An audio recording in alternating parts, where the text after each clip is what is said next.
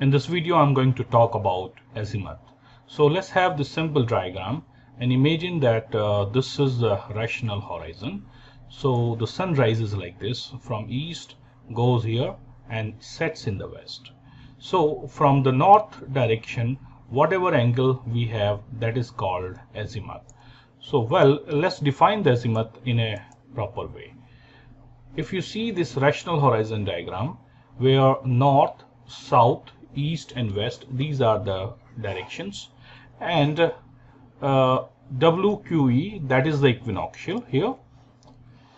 Well, if the sun is rising like this, then sun has to be at the rational horizon, and the sun will move on this declination circle, will cross the observer's meridian here, and the sun will set in the west. Alright, so at any given time, suppose sun is here at X, so we are having this triangle and we would like to call it as PZX triangle. Okay, so in this PZX triangle, angle Z is called azimuth. Now, how can we define this? We can define azimuth as angle at the observer's zenith or arc of rational horizon. So here, suppose a body is here at X, then whatever is the arc of rational horizon, this fellow, or angle at Z, contained between celestial meridian of observer. By the way, this is the celestial meridian of observer because it is passing through the observer. This is also principal vertical circle. Okay, and vertical circle passing through the celestial body. So there is a vertical circle which has to pass through the celestial body. Well, in this diagram, in this rational horizon diagram, this vertical circle is expressed with a straight line here. So that is the definition of azimuth. Well, in order to understand the concept of rational horizon, let me just explain the concept briefly here. Suppose Earth is rotating like this, and this is the north celestial pole. So you will see the celestial sphere will appear to be rotating in opposite direction. All right, and this is the equinoctial. So if we cut the rational horizon, it will look like north, south, east and west point on the rational horizon, and the observer will be at the center. So observer will be at the center, and as the sphere rotates, the sun will appear to be moving like this. It is rising like this, and it is crossing the observer's meridian, and it will set like this. So at any given time, so angle Z, that is the azimuth. Let me just repeat here. This is the angle at the observer's zenith or arc of rational horizon contained between celestial meridian of observer and vertical circle passing through the celestial body.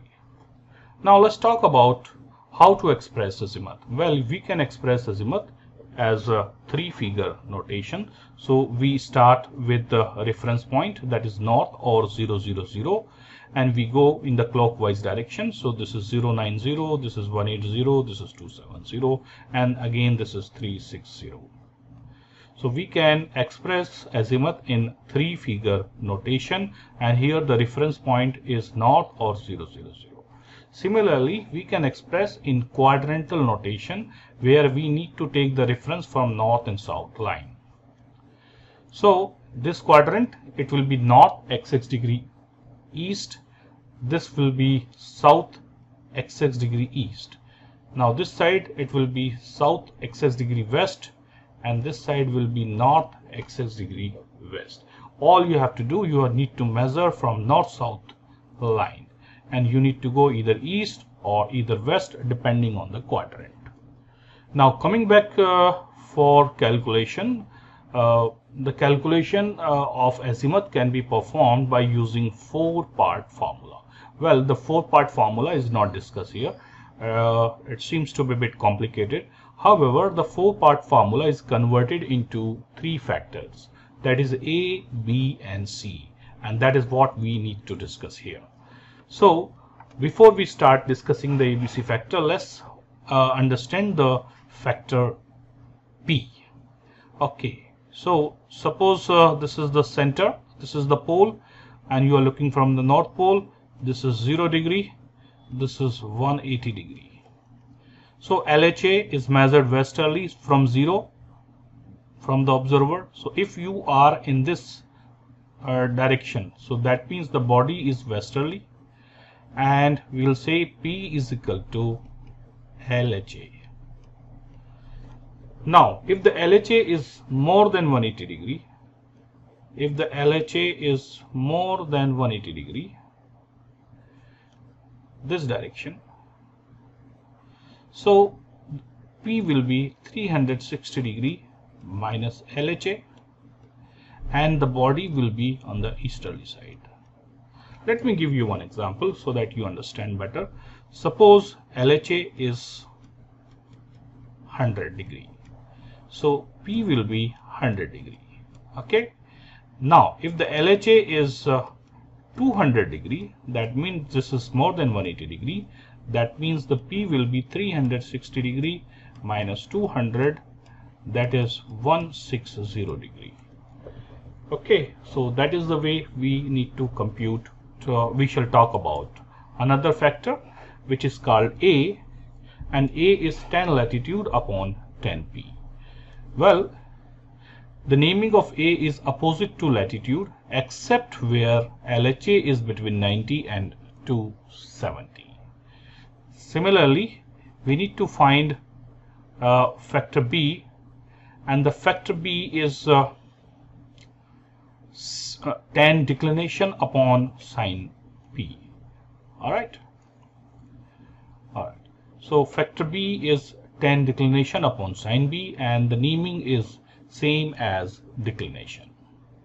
Now we need to find out C. C is sum or difference of A and B. Okay, if A and B are same name, then add and retain the name, and if they are of different name, then subtract and retain the larger name. Then we need to find tan azimuth. Tan azimuth is equal to 1 upon C into cos latitude. Well, so whatever value we obtained, we need to use the prefix north or south. That will depend on the name of C. Similarly, we need to put east or west. That will depend on LHA. If the LHA is greater than 180 degree, obviously it is east, and if the LHA is less than 180 degree, it is going to be west. Let's have this ABC table. ABC tables are provided in Norris table. Suppose here LHA is 50 degree. So obviously P is going to be 50 degree. And latitude is 10 degrees. So if we look at the table, we will realize if we go here at 10, this is the latitude part. This row is about LHA. So we have this value 0.15. Okay, and the naming opposite to latitude. So latitude is north, so we name it as south. Okay.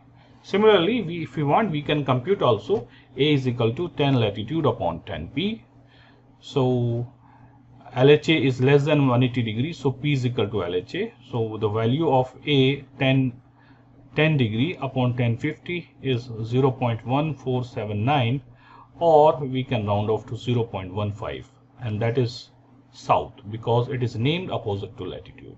In case if you forget the naming part, you will see here at the almanac it is always written here in the table.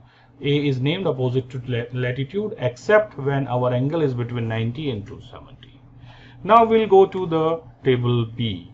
Table B, LHA is 50 and declination, suppose it is 20. Then we have this value which is 0.48 and always named as declination. So here the declination is north, we will name it as north.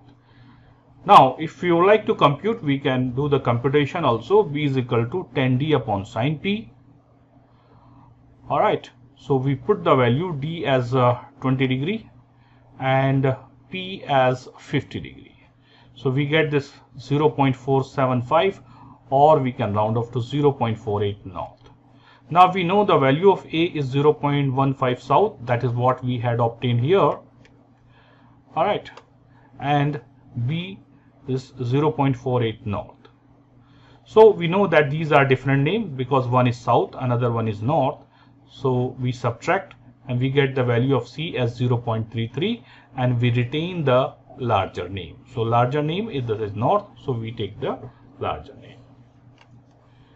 Now we go to the table C, and with this 0.33 we realize that with latitude 10 the value given is 72 degree. Okay, and then the naming part, the first part will be according to C. The C is north, so it is going to be north. The second part, depending on the LHA, because your LHA is less than 180 degree, it is going to be west. Well, we can do the same computation with the help of 10 azimuth is equal to 1 upon C cos latitude. So we put the value here. C is 0.33 and cos latitude is 10 degree, so we get 71.996 or 72 degree, and the naming is similar to what we have done here. The first part is according to C, which is north. The second part is according to LHA. If it is less than 180 degree, it is west. If it is more than 180 degree, it is going to be east. And that is how we can compute azimuth.